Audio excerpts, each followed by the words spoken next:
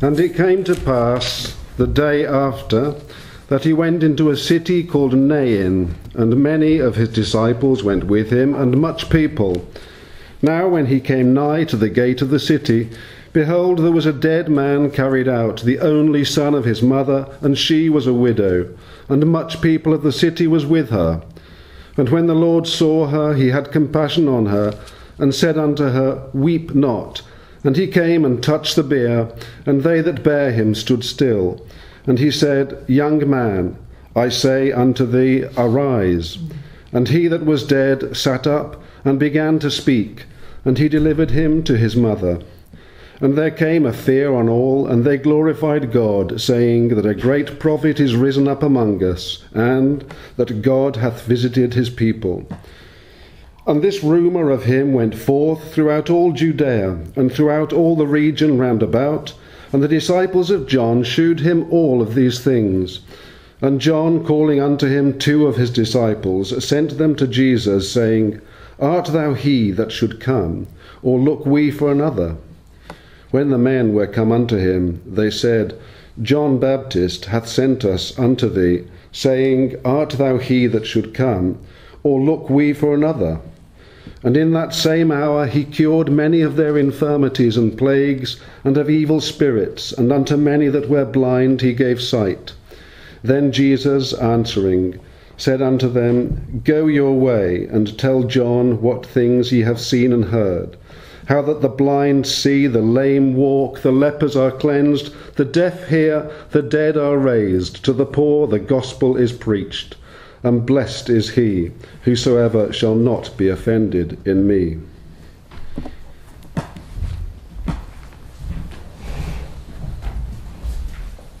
Thanks, Derek.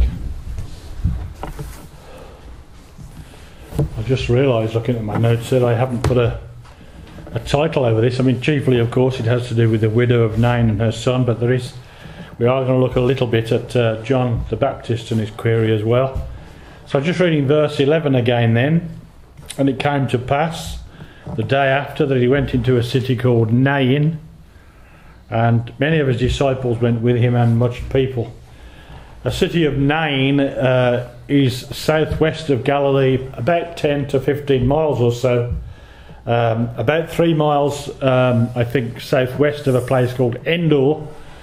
If you're familiar with the story of Saul going to consult with the witch, she's called the Witch of Endor. So that's mentioned in the Old Testament there. But about Nain, about 10 to 15 miles southwest of Galilee. And we read here in verse 11, many of his disciples went with him, and much people. So some clearly followed him physically who were not his disciples. And so it is today. Out of curiosity, perhaps, people will follow Jesus for a little while, or maybe, as is the case with so many, in the hope of some material prosperity, but sadly very often not for the love of the truth. And such people don't tend to stay the distance. You'll see them fall away. You'll see them come into churches wherever you go. They'll stay a while, and then the attendance will drop off, and eventually you'll see them no more. But those that love the truth, when they hear the truth, they want the truth, they keep coming for the truth. And you remember the Lord Jesus said on one occasion, will ye also go away? It was John chapter 6, and Peter said, to whom shall we go? Thou hast the words of eternal life. And it's always been my thought, sometimes the way gets hard, but where else is there to go? There's only one place to find the truth, and it's in the Lord Jesus.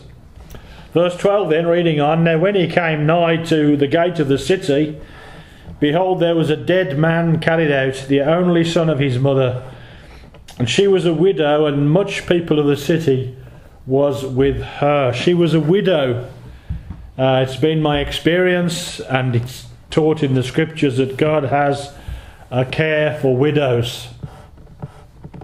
Job in chapter 29 speaks of his happier days before his sickness, when he served God. If you want to look with me for a moment, just at a word there in Job 29.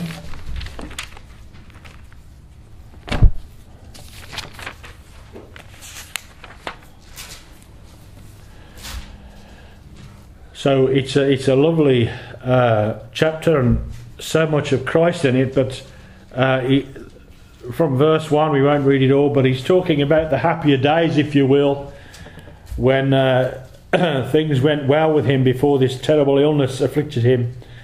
And in verse 13 we read, "The blessing of him that was ready to perish came upon me, and I caused the widow's heart to sing for joy." Have a look also at 1 Kings, going to the left from Job. 1 Kings chapter 17. This is a chapter in which Elijah first appears on the scene. 1 Kings chapter 17 and verse 9. You remember that Elijah prays that there might be no rain for 3.5 years, and then the Lord feeds him by the brook Cherith. And then in verse 8 of chapter 17 of 1 Kings, "And the word of the Lord came unto him, saying, Arise, get thee to Zarephath, which belongeth to Zidon, and dwell there. Behold, I have commanded a widow woman there to sustain thee." So he sends Elijah to this widow woman during the famine, and she feels that it's almost up with her, as it were, and then God miraculously provides for her and for her son. Have a look at James chapter 1. Right to the back of your Bible now, a couple of books in from the end. James chapter 1, more than a couple of books of course, 3 or 4 books. James chapter 1.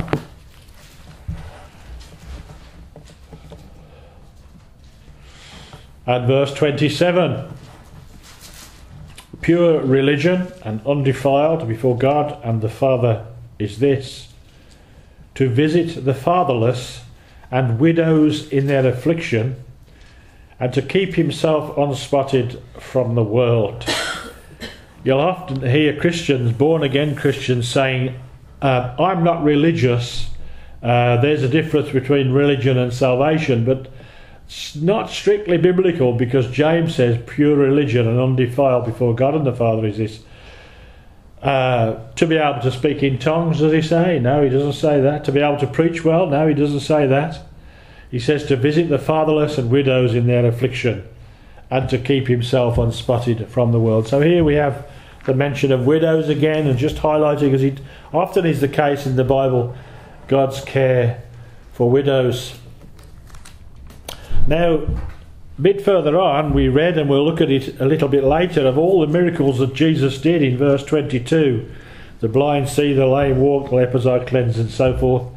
And so we have a great many miracles here in verse 22, all spoken of, as it were, at once. But there are frequently miracles and wonders and healings that are spoken of in detail, such as the centurion's servant, which we studied last week, and this story here about the widow of Nain and her son. We have much more detail. And I think we see here, you may disagree, and that's fine, I think here there is a picture actually of God's plan for Israel. Have a look with me at chapter 18 of Luke, and I'll try and explain to you why I think that. Chapter 18 of Luke. I see in the widow of Nain and her son a picture of Israel and of the Lord Jesus Christ.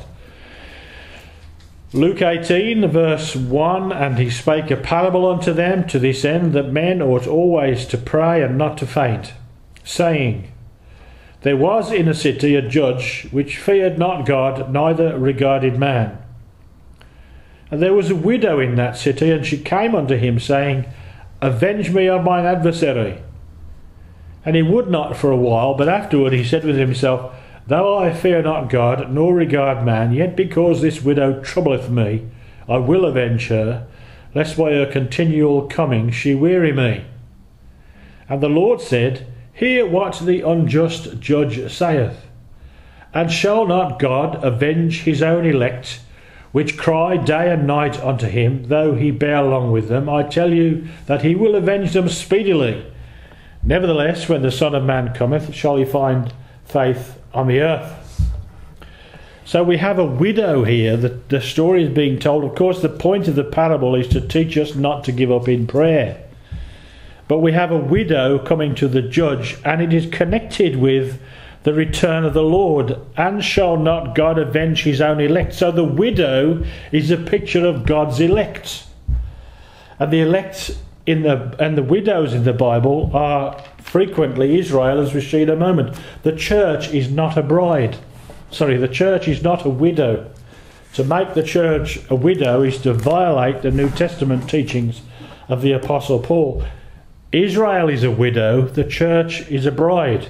So what we're seeing here is a foretelling of the time, and the Lord makes that clear. Shall not the Lord avenge his own elect? He's talking about a widow, he's talking about Israel. Have a look at me at Lamentations.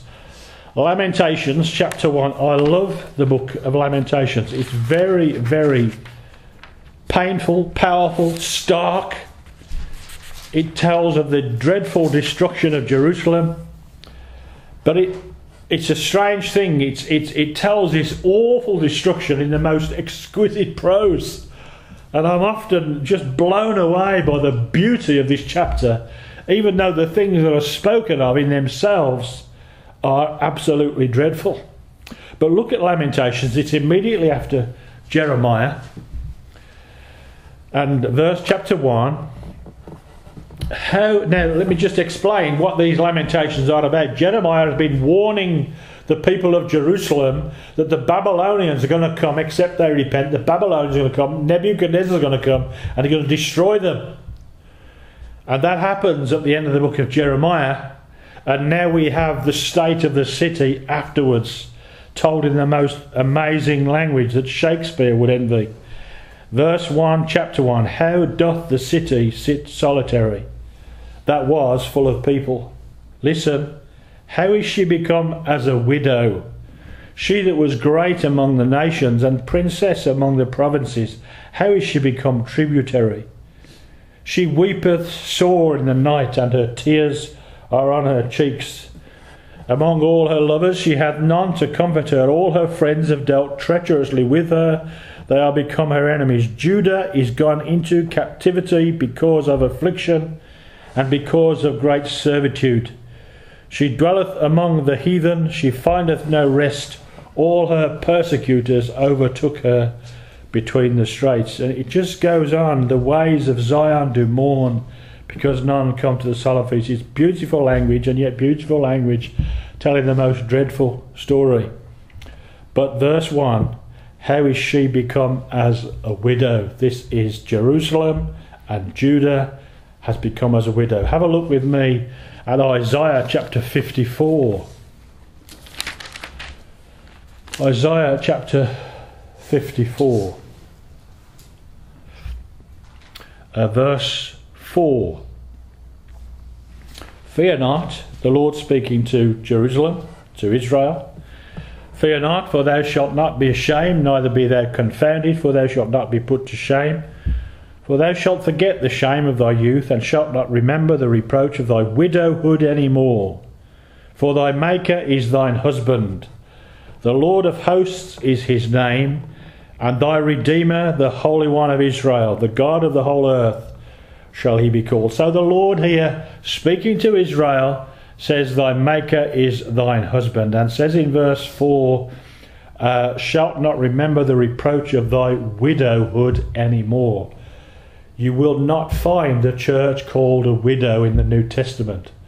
Israel is the widow, the church is the bride.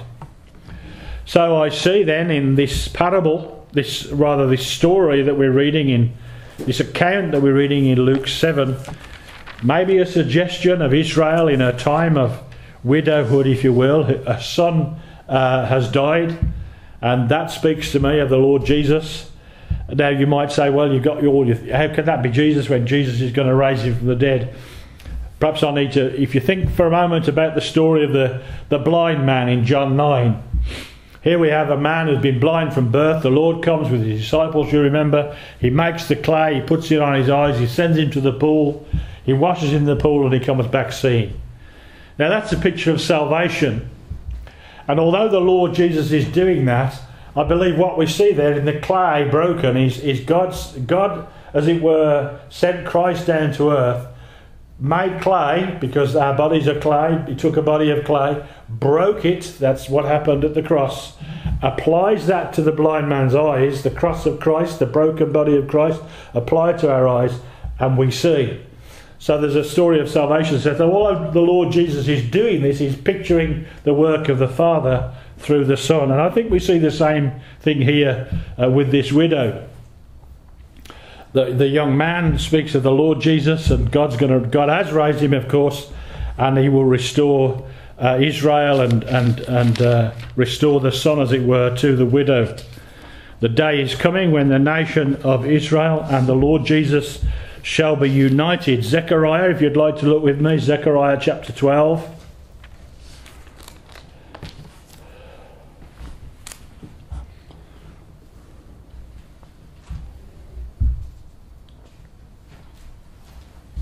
Zechariah 12 and verse 10.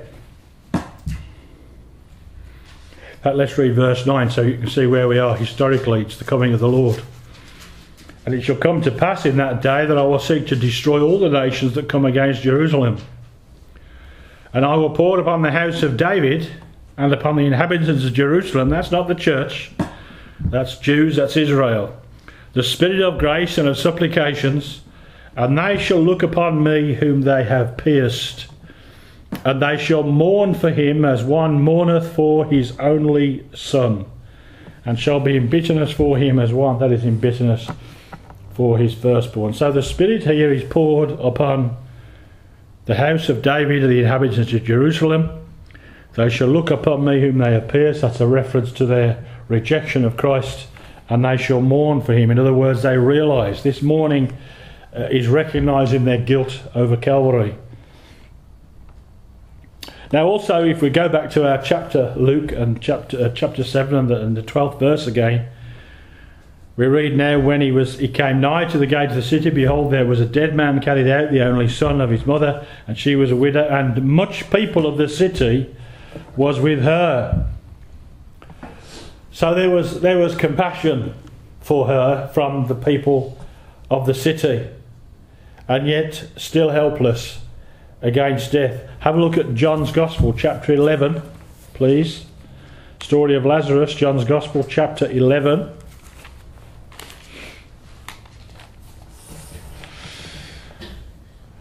And verse 19. This is after Lazarus has died. Verse 19, John 11. And many of the Jews came to Martha and Mary to comfort them concerning their brother. So we find that much people follow this widow out of Nain. We find that many Jews came to comfort. It says many of the Jews came to Martha and Mary to comfort them. And I suppose it's fair to say there is a measure of comfort in human compassion, but death still prevails ultimately. I'm sure that the women, most of them that work for Marie Curie or whatever they call themselves, I'm sure that many of them really have a care and a compassion. Sadly not all nurses do these days. Some of them are proper animals, but nevertheless there are those that have a vocation to care, and no doubt they care, but there's a limit to what they can do. In the end, sadly, death prevails. And it strikes me how much more sociable comparatively were these small New Testament cities. Many people today in a great city like Birmingham die alone, with almost no one to mourn in a city 10 times the size of Nain, or perhaps even Jerusalem as it used to be. And we've lost, because of the growth, the great cities that we live in, we've lost this sense of social life. And I've been to funerals where there's been 4 people there, 5 people there. Someone's died maybe in their 80s or 90s. Of course, the older you get, the more you get forgotten. You'll find that out when you get older, should the Lord tarry. The older you get, the less the phone rings. You can always tell, it's almost... you can almost make it an axiom that the number of times the phone rings is in inverse proportion to how old you are. When I was a young man, my phone used to ring and the doorbell used to go, and are you coming here? Are you going? It changes when you get married. You've probably found that out already. It changes when you get married, because all your young mates, they are having a good time. They're up the pub, and you're married now. You're staying at home with her indoors. Nothing wrong with that. But as you get older, those friends fall away very often, saved or lost, and many, many old people are very lonely, but that's just by the way. Verse 13 then, continuing, and the Lord saw her He had compassion on her and said unto her, Weep not. Have a look at Judges chapter 10, please. Judges chapter 10.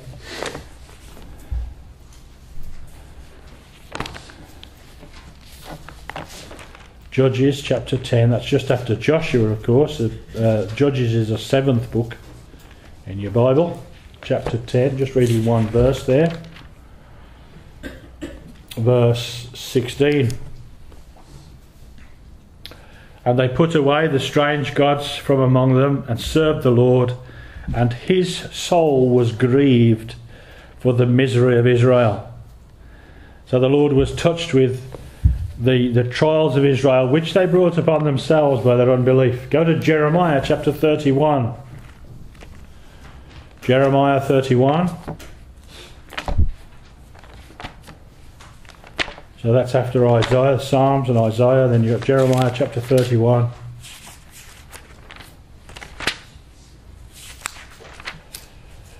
Verse 15. Thus saith the Lord, a voice was heard in Ramah, lamentation and bitter weeping. Rahel weeping for her children, refused to be comforted for her children, because they were not. Thus saith the Lord, refrain thy voice from weeping, and thine eyes from tears, for thy work shall be rewarded, saith the Lord, and they shall come again from the land of the enemy. Just pointing out here that the Lord sees the tears of his people, and he has compassion here upon this widow woman. Verse 14. And he came and touched the bier, and they that bare him stood still. And he said, Young man, I say unto thee, arise. Now sometimes the Lord, if I can say this reverently, sometimes in the Bible the Lord is a party pooper when wickedness is afoot. As for example when Moses came down from the mountain and they were having a great time. They've got their calf set up and they were singing and dancing and eating and drinking. And Moses came down from the mountain and put an end to the festivities in short order. Sometimes the Lord's a party pooper, as when, for example, Jeroboam had set up his golden calf, one in Dan and one in Bethel. And he was what a king should not do, that the kings were kings and the priests were priests and the prophets were prophets. And as a general rule, you were anointed to one of those offices in the New Testament, never two and never three, although David was a prophet and a king. But Jeroboam, the king of Israel, after the division of the kingdom, he'd set up his calf in Bethel, the southern city, and he's worshipping this calf, and no doubt many people were there, and he's offering incense. And then comes a man of God from Judah, a party pooper. He comes in the Spirit of the Lord, and he comes with a word from the Lord, and rebukes. I mean, it takes some courage to do that. And, you know, sometimes there are men that will stand up in the most godless situations, that will stand up and rebuke what's going on. You might have seen the man maybe who stood up in one of Joel Osteen's services. Place was absolutely packed to the gunnels, and a man stood up and rebuked Joel Osteen from the scriptures. Praise the Lord for a guy with guts like that. And sometimes it happens, and this man of God from Judah was such a man, and the Lord was a party pooper. Why? Because wickedness was afoot. But here it's the opposite. Here's a time of great sorrow, and the Lord comes in to the situation and turns it into a time of great rejoicing. I remember a brother that used to come and preach in the first church I was in, and he was dynamite. Great preacher, Pentecostal man, but he was a great preacher. Loved the Bible, really could preach with some power. And he said in one occasion he came to preach to us, and he said he'd been to a funeral that afternoon. He said, and we were singing and praising the Lord. He said, after all, he said, death's only a hiccup in eternity. And he said it was a great service, it was a great funeral, because the person was saved, and there were many saved relatives and friends there. There was great rejoicing that he'd gone on to the glory. Now, we never know, of course, when it may please the Lord, or what it may please the Lord to do when we're in trials, and we should be careful to be of a doubtful mind. You find this sometimes, you know, people are saying, don't bother the master anymore. And the Lord will say, the Lord just kind of overrules that and says, be not unbelieving. And sometimes people are so quick, we're so inclined to negativity, it just comes so naturally to us to always think the worst. I know a man who tried to commit suicide, And the Lord graciously spared him. And another brother said to me after, and he tried the next day. And another brother said to me afterwards, usually when they try like that, they'll succeed in the end. And I thought to myself, don't you be so sure. If the Lord's rescued him twice, there's no promise that he's got, no guarantee he's going to do it again. We need to be careful about saying such and such. We all like to play the part of a prophet, and usually he's negative. So I'll tell you what's going to happen. I'll tell you what'll happen. We hear this all the time, and people really, for the most part, haven't got a clue what's going to happen, and we always tend to think the worst. And no doubt this woman may have thought it was all over, and yet the Lord came into the situation and just turned everything on its head. A wonderful, wonderful day for her. Now there's a picture of salvation here, of course. We once were dead in trespasses and sins, as we read in the Ephesian letter, and it says there, you hath he quickened who were dead in trespasses and sins. So that's a picture being told here too. Remember, I think it was before I was saved actually, a woman came into the shop once, or did we? I think we might have emptied a house actually. We had this junk shop, me and a friend.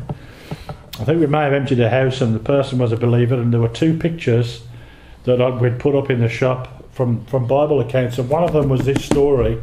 I can't remember what the picture looked like, but the text underneath was, young man, I say unto thee, arise. And I thought to myself when I got saved, that's just what the Lord said to me. It's just what the Lord has said to me. It was the Saviour's authoritative word that raised that young man, and it is still his authoritative word in the scriptures that brings life today.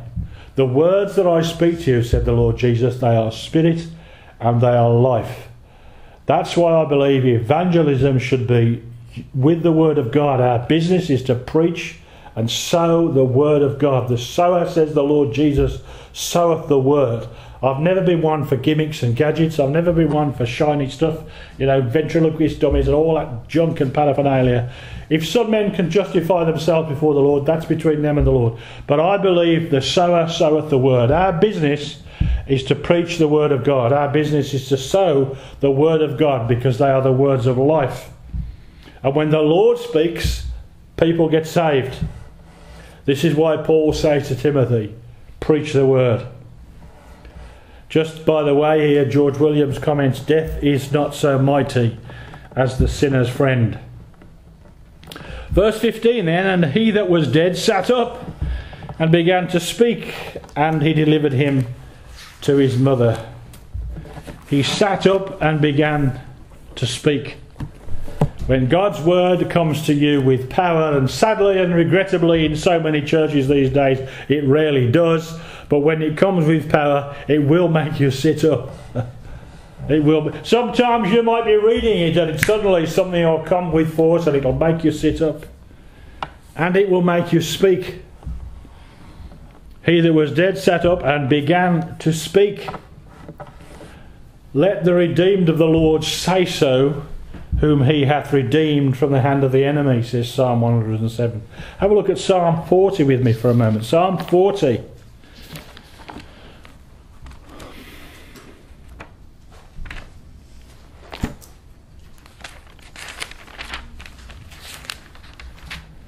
Verse 9. Or as I say in the Black Country, verse 9. Verse 9. I have preached righteousness in the great congregation. Lo, I have not refrained my lips, O Lord, thou knowest. I have not hid thy righteousness within my heart. I have declared thy faithfulness and thy salvation. I have not concealed thy loving kindness and thy truth from the great congregation. When God's word comes with power, it will make you sit up and it will make you speak.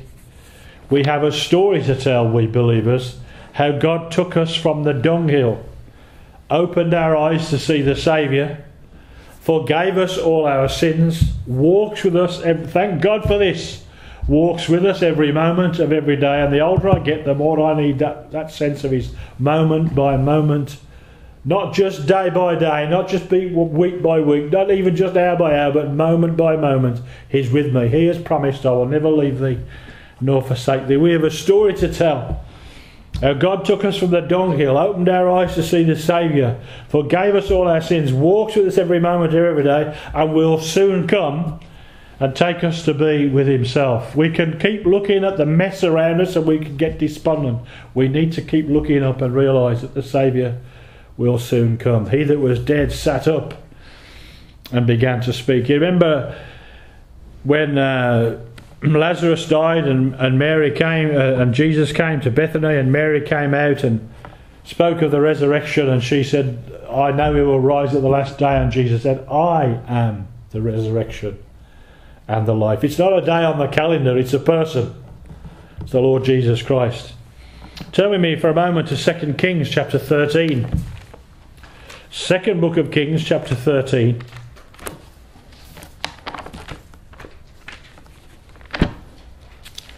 We'll just read one verse here. Don't really have time to go into all the background of it. 2 Kings 13 and verse 21.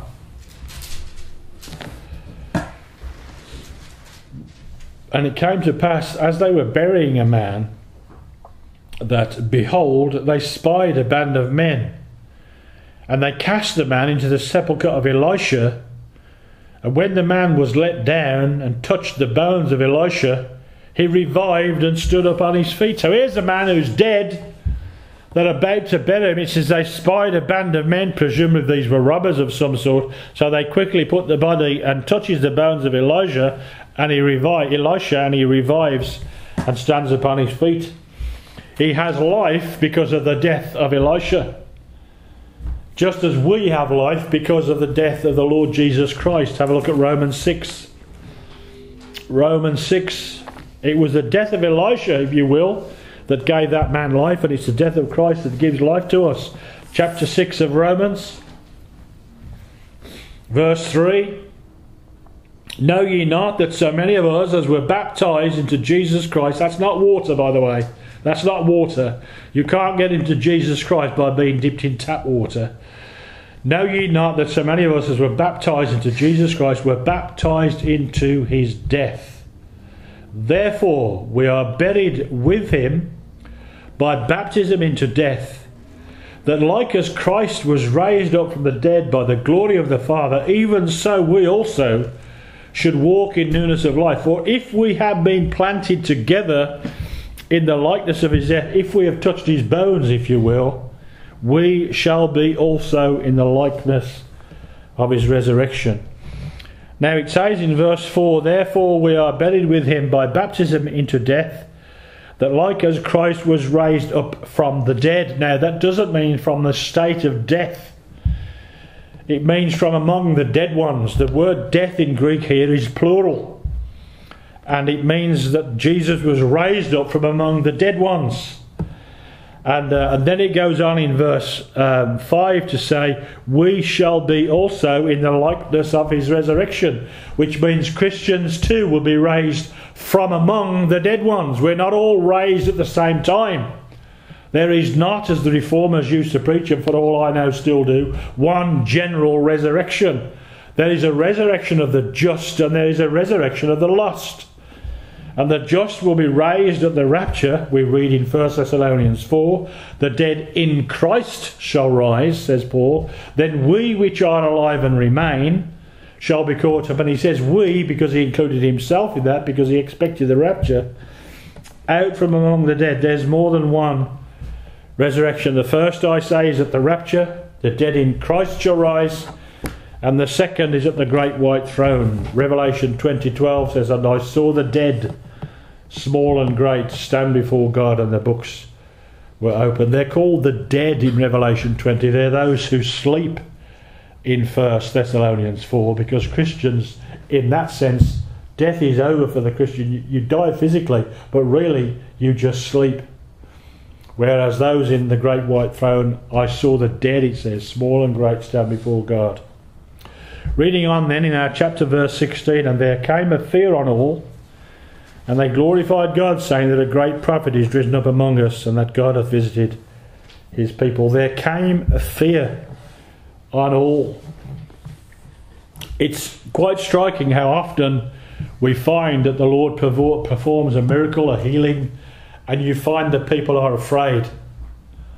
You find this quite frequently. We won't look at all the references, but there are quite a few of them, that they saw him do something wonderful. For example, when he cast the demons out of the Gadarene demoniac and they went into the swine, and all the swine ran off the cliff and the people from the city came out, he says they were afraid of him and asked him to leave.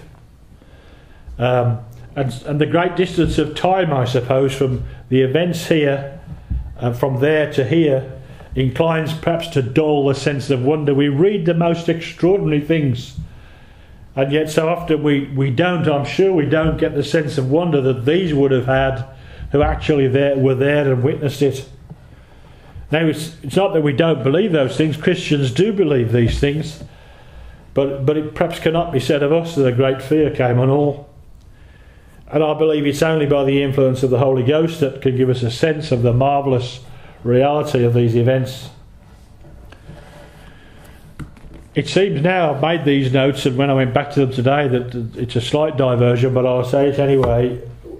Why did I become a Christian? And why do I remain a Christian? Because I have seen something of the glory of God in the face of Jesus Christ. It's as simple as that. My faith in the absolute veracity of the whole of the Scriptures revolves around my heart conviction that Jesus Christ is the Son of God and the Saviour of the world. It begins there for me. I began to see, at the time of my conversion, I began to see who Jesus was. And I began, and I believed and I understood that he was the Son of God. And since then, other truths have added themselves on, if you will, and my faith has grown. But it began and it remains centred, and it should be, it's always centred upon the Lord Jesus Christ. So my faith in the absolute veracity of the whole of the Scriptures revolves around my heart conviction that Jesus Christ is the Son of God and the Saviour of the world. If the Lord Jesus spoke the truth, and I am absolutely satisfied that he did, then all Bible history immediately becomes credible. From the Lord's own lips in the Gospel records, he confirms as truth the very stories which unbelievers cavil at, make such a fuss about. He confirms, for example, the creation story, the Lord Jesus himself saying, in the beginning God made them male and female. He confirms the destruction of Sodom, saying, quote, the same day that Lot went out from Sodom, it rained fire and brimstone from heaven and destroyed them all. This is God speaking. Jesus believed these things. He knew these things to be true. He confirms the story of Noah's Ark. We won't read the references, but you know that he does that. He confirms the story of Jonah and the whale, saying most specifically, quote, Jonas was 3 days and 3 nights in the whale's belly. So the Lord Jesus believed and preached the Bible. It seems to me that the trouble with unbelievers at the root is they cannot recognise an honest man when they see one. And the Lord Jesus Christ is the perfect honest man, and they can read his life and they can't see. Why? Because they are warped themselves. That's why. And everything they look at and everyone they listen to is as warped as they are. And so some of these so-called new atheists, they say God is a monster. I've said this to you before. The problem is, man, you're the monster.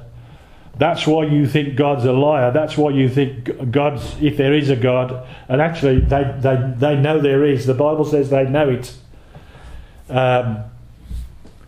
So the root problem with the unbeliever is he can't recognise an honest man. I was watching a clip, never heard of him before, a guy called David Woods, I think. I don't know if you've come across him on YouTube. And he was debating one of these Mohammedan know-it-alls, Shabir Ali. And I think someone in the audience asked the question about how could Christ be the Saviour when it says, cursed is everyone that hangeth on the tree? How can this be if he's cursed? And he mentioned some references, I believe, in the Old Testament. So this guy is addressing David Woods the Christian and Shabir Ali the Mohammedan and the Muslim, and he says, how can this be? And David Wood quite correctly says, well, that's the gospel.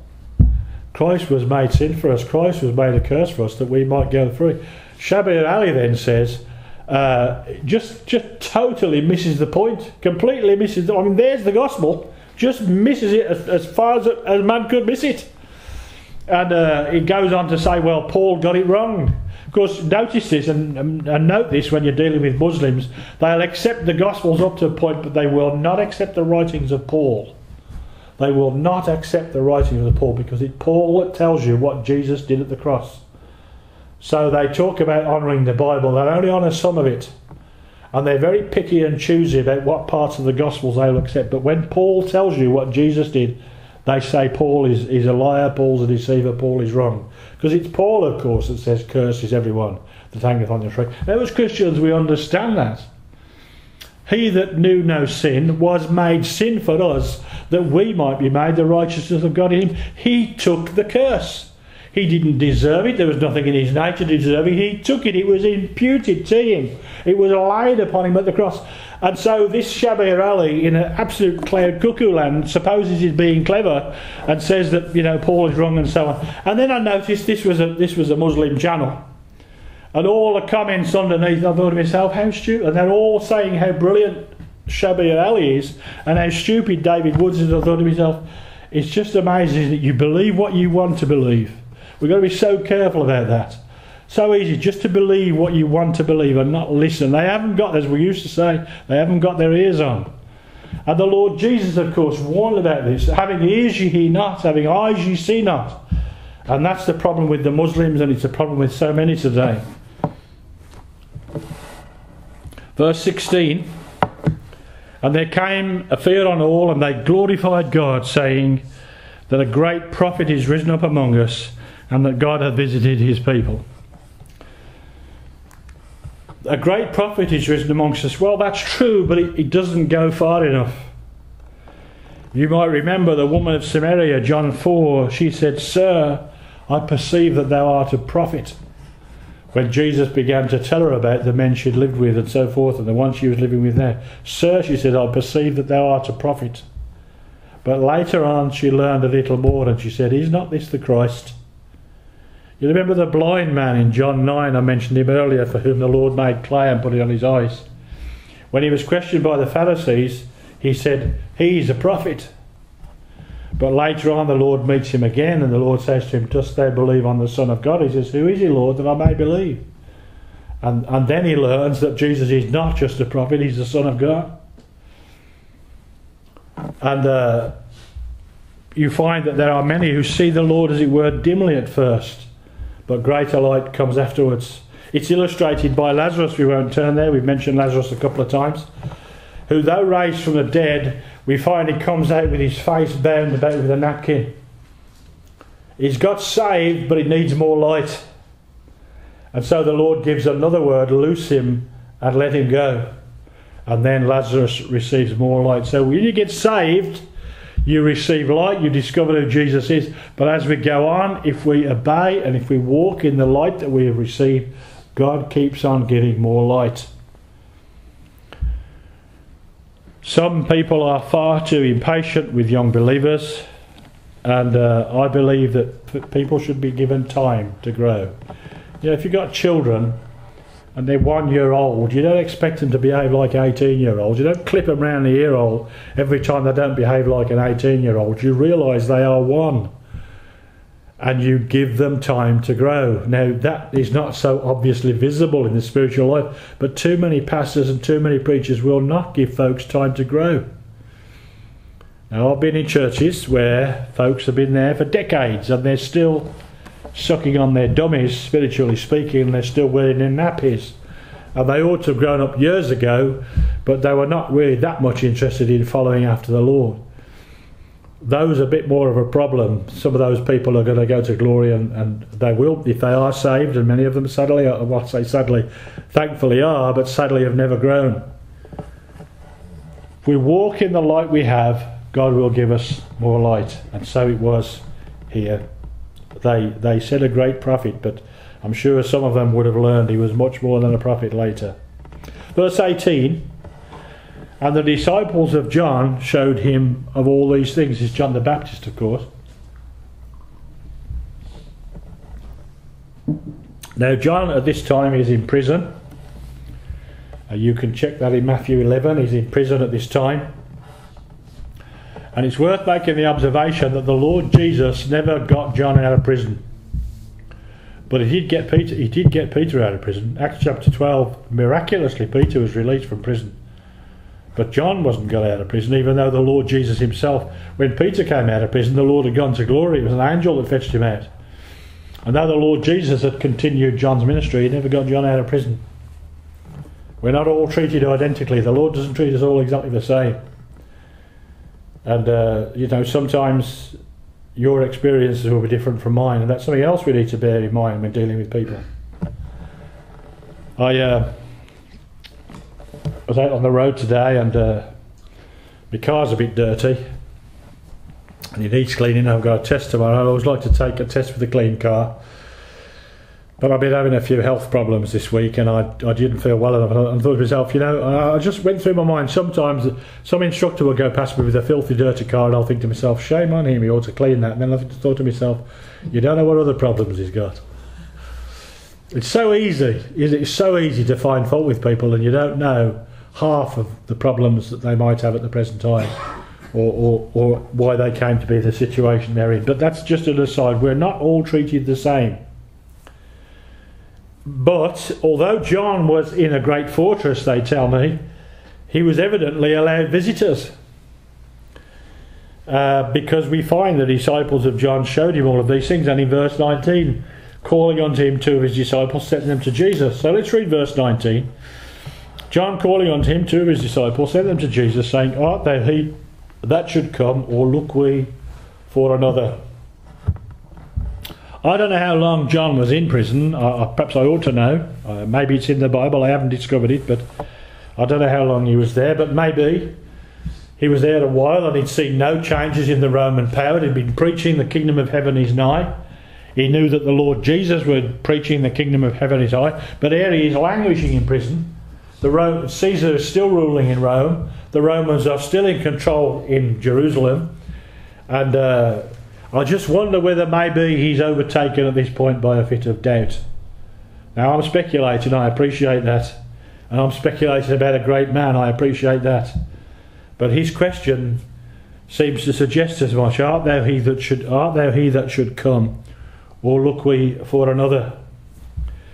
And we need to just remind ourselves, if John is having a fit of the doubts here, that only the Saviour is perfect. If I meet a brother who tells me he's never sinned, I'd say, show me your hands, show me your feet. And if there's no nail wounds there, you're kidding. Where there's nobody's perfect but the Saviour. The very finest of saints we see fall at times, one time or another in the Word of God. I'll just say this as well, it's been on my mind this week. I've got a friend, I was telling you, been a Christian for many years now. He's in psychiatric hospital, tried to commit suicide recently, and his wife's been emailing me a little bit, and it occurred to me that a sense of failure, and this is part of his problem, a sense of failure, maybe John was feeling it in prison, a sense of a wasted life can drive even a Christian to suicide, and certainly into depression. And I'm sure that many a Christian who falls victim to depression, maybe many times it's because of this sense of failure. It's a sense of a wasted life. And I would just say this, we cannot change yesterday. But God has forgiven us, and my friend needs to remember that. He can't change yesterday. And no matter how successful our lives were, had we been great spiritual giants, this could still so easily come upon us, this sense of failure. Elijah had it. Elijah had the blues. Wanted the Lord to take him away. And Elijah had been a giant in Israel. So we can't change yesterday. God has forgiven us. We need to remember that if we have confessed it, He has confessed our sinful past.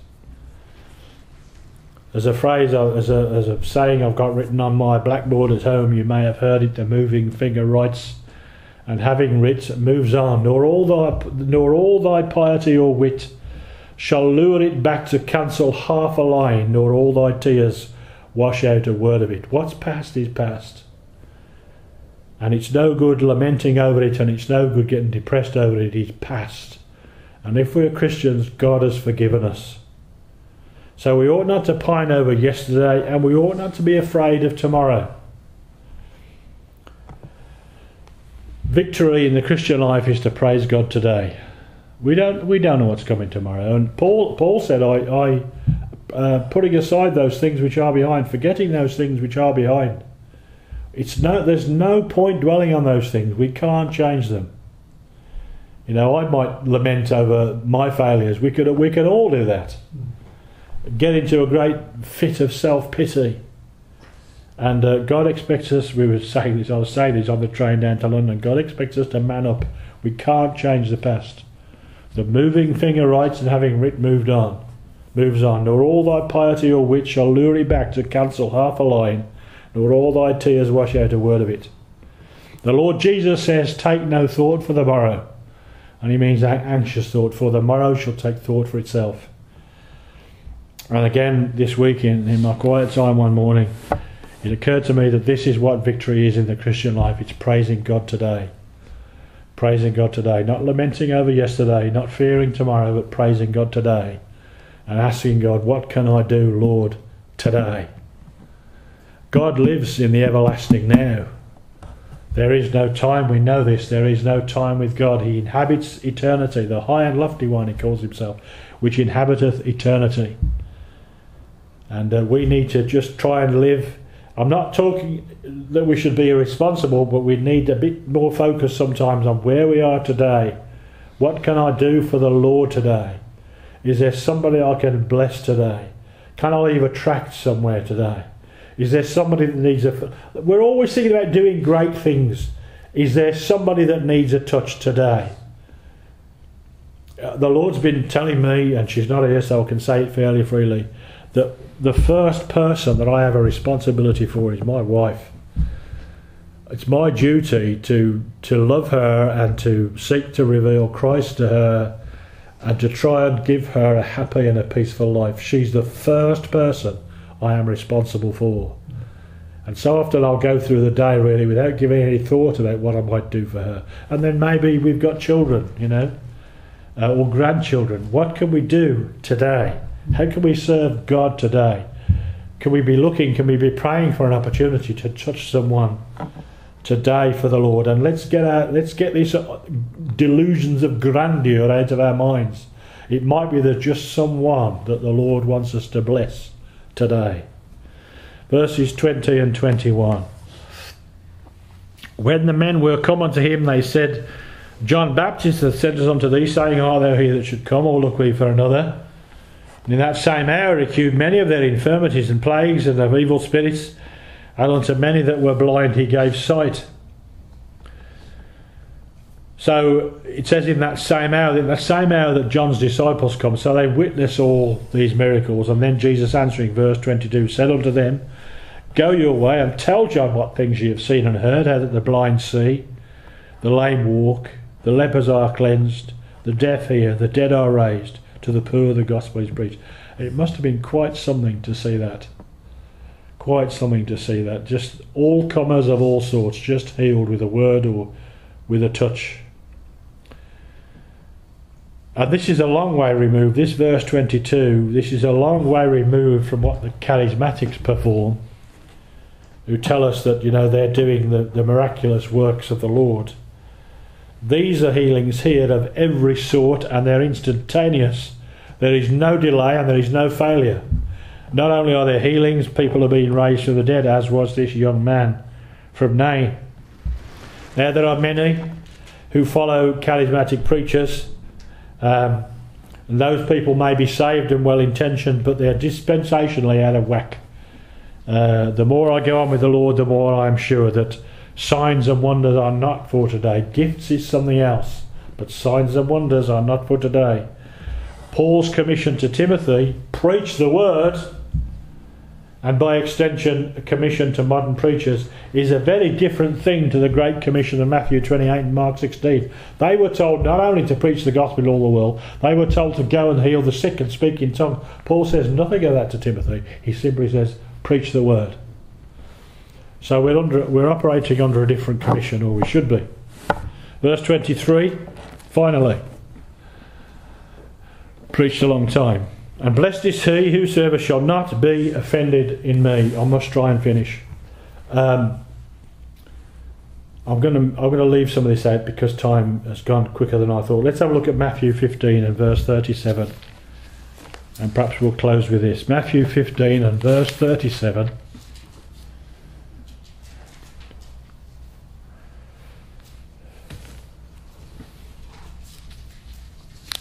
Have I got the right text?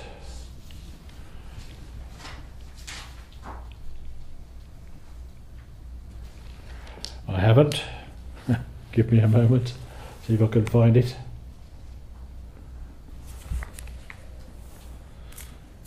It might be Luke 15:37. I'm just going to have to trawl through the Gospels because I think the numbers are right. No, let's try John. No, it's not John either. Let's try Mark. Sorry about this.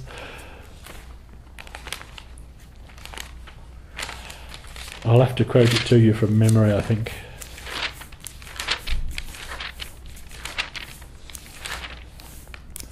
It's the occasion, it's not in Mark either, it's the occasion when people say of Jesus, it says they were offended in him. Are not his sisters here with us? Do not we know his brother? Is not this the carpenter's son? And they were offended in him, it says. Now, so why were they offended? The Lord says here in this passage that we've been reading, let me get the words right. Blessed is he whosoever shall not be offended in me. And the Jews were offended over a number of things. I'm just going to focus on one because of time. They were offended because of his humble background, and in their view because of his unacademic background. They were offended because as far as they were concerned, they were the learned ones. They'd got the degrees. He was a carpenter's son. He was a country boy from Nazareth of all places, and they were offended. In modern parlance, he was but a lay preacher. And even good men at times, I've observed, use that unscriptural adjective of men like me, because I haven't been through theological college and I've never cared to. Herbert Rouse says I put my Bible college certificate hanging in the toilet. I've never cared. He said I wouldn't cross the street for a degree. And I'm not knocking that, but you know, a brother used to write for, I was corresponding with a brother in prison in America, and he used to say to me, let me get this right, it was eyes in the Bible, was it nose in the Bible, eyes on Jesus, knees on the floor. And if you want to be, you want to be a Bible teacher, that's the college you want to go to. It's eyes on Jesus, nose in the Bible, knees on the floor, and the Lord can teach us everything we need to know. But that's one of the reasons they were offended. They were offended also, of course, because he was a stumbling block. And I'm going to have to leave this out, but he was a stumbling block. They thought that they'd be saved by their works, and he was telling them, he was preaching his death up to a point, and they couldn't understand that. We'll leave it there for tonight. Amen.